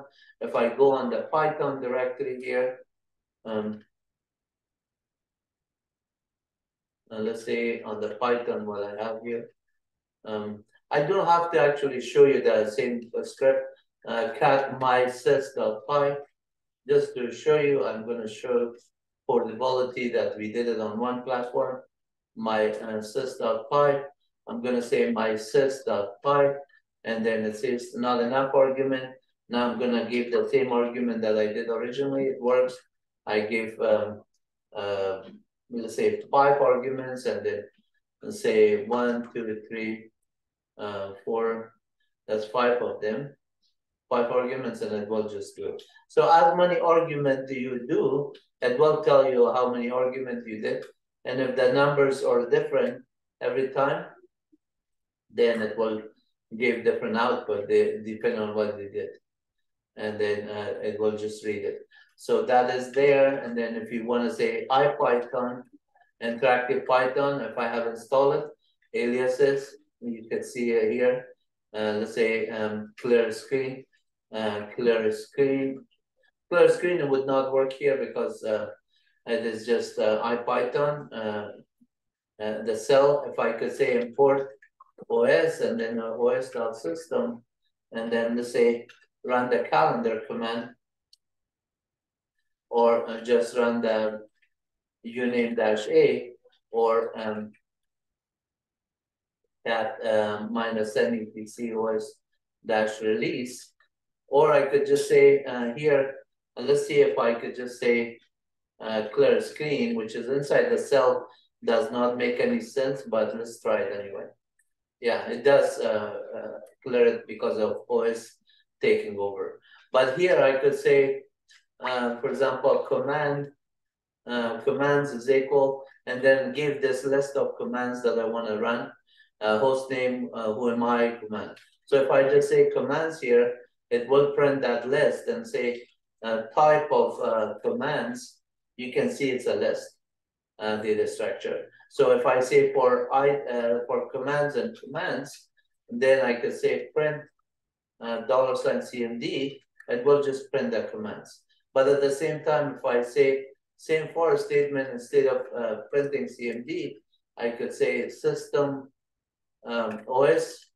os.system, and then run the CMD to execute the command, and then I have to close one more right here, because when you do open one is there and the other one has to close it.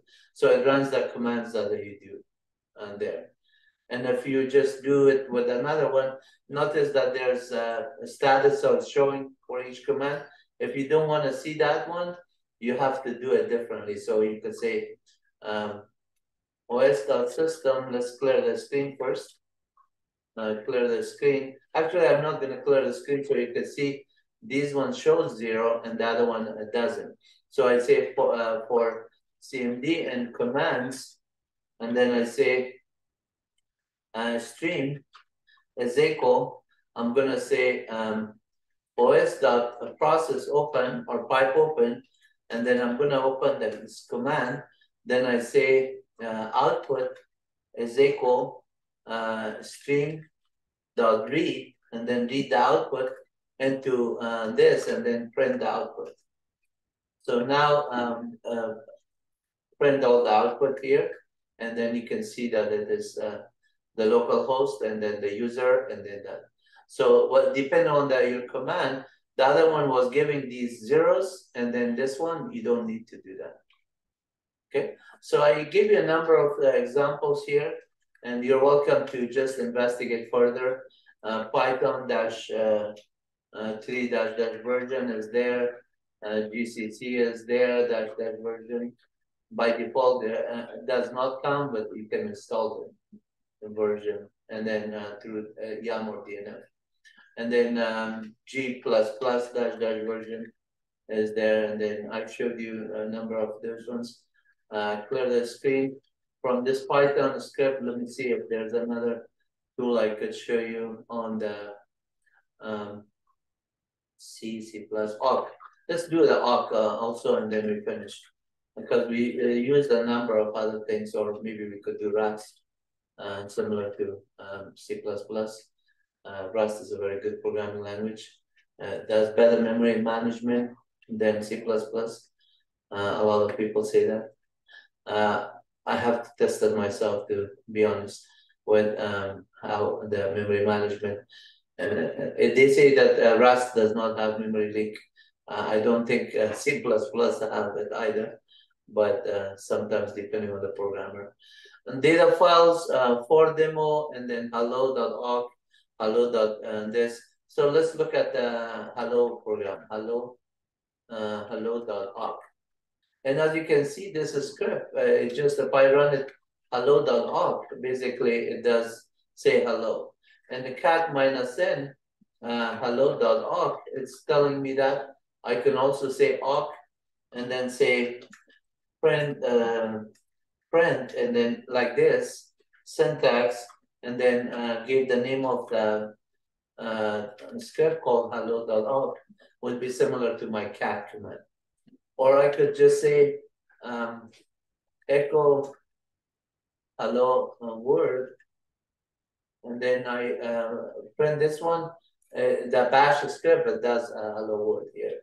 And then if I just want to do this one from output and then just print it into on the awk, I could say awk and then print $0, or just print the itself. That would do it. So whether you do $0 or just print, it prints the entire line. And then similarly, you could say awk in one line and then say print $, or you just say hello word. If you try this one, since I'm not reading from any command line, this will just be waiting for me because I'm not doing anything other than just doing that. So it says, where's your actual command that you're reading from?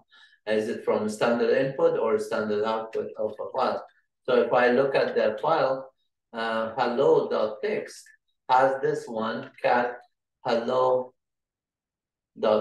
I could just say, well, it says hello awk inside of it, and then I could just say cat that one and print awk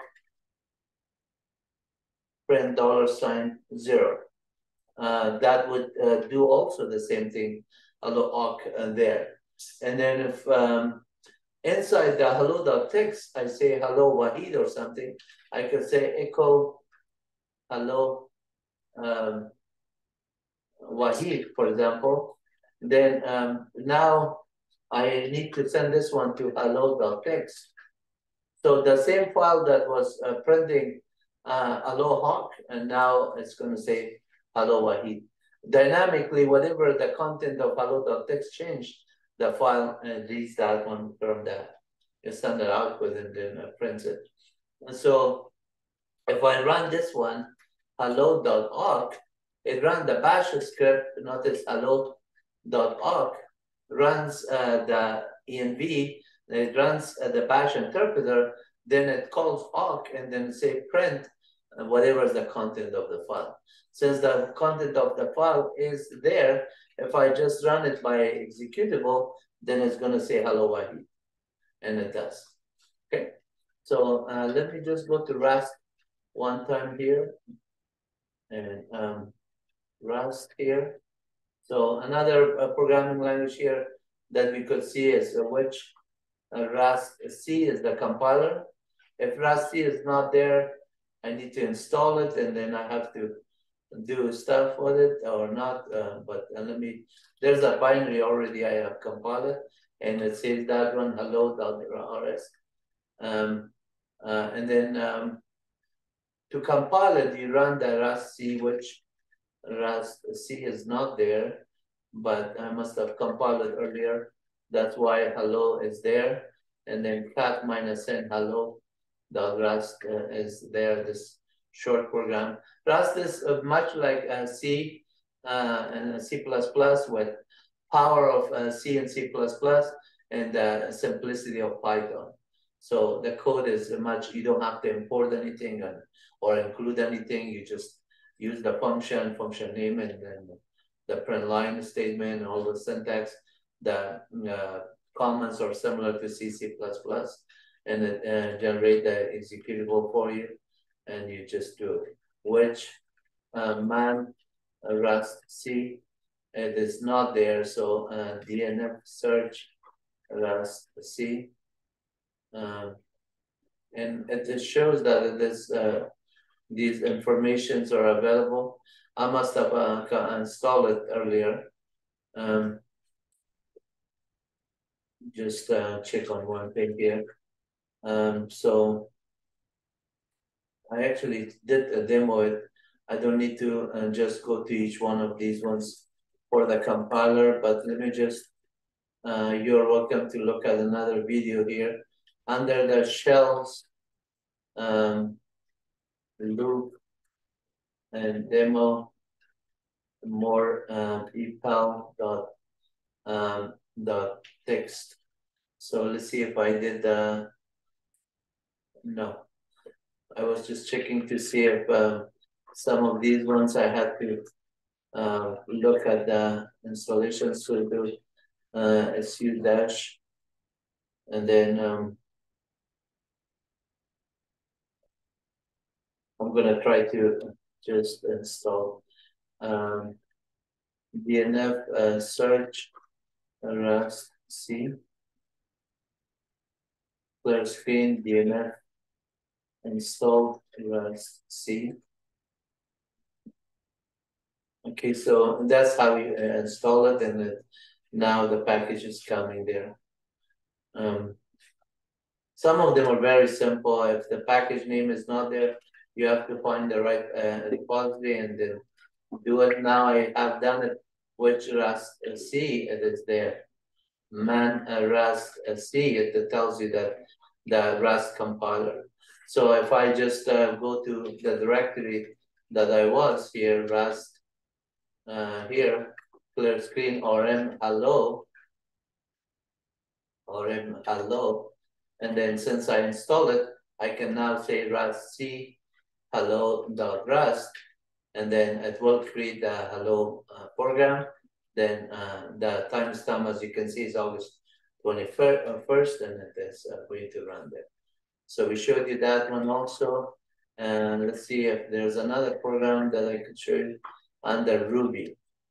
So I'm not sure if Ruby is also there, and the binary is also there for both of them, which Ruby interpreter is there. Yeah, it is there. So I could say cat hello.ruby, and then that is just a put statement. So to run it, you just use the interpreter and say ruby hello.ruby. Because I'm not using the shebang on the way I did it on this other file, hello underscore ruby dot ruby. See the, sorry, the one script that I gotta type it first correctly, then talk. So sorry about that. Ruby. The one script here you are doing shebang. So whether I say Ruby, the name of the script, hello underscore Ruby, Ruby dot sh, dot sh dot Ruby, or just say just the binary. Either way, this would work because the first line says run the shebang user benenv. The reason I'm getting permission denied because this file has to be executable. So you say change mode u plus x, make the user executable, hello underscore ruby dot rb. Now I could say hello underscore ruby dot rb, and it will run. Okay. I'm gonna be done with this one. Basically, it has been a really long video, and I'm gonna have to post it, and then you will enjoy it. I hope you do also do me a favor, and then make some comments and make some, subscribe if you haven't done so. That would help me also just use my time efficiently if I see some comments that it's helping you guys. Take care. God bless you all. Bye-bye.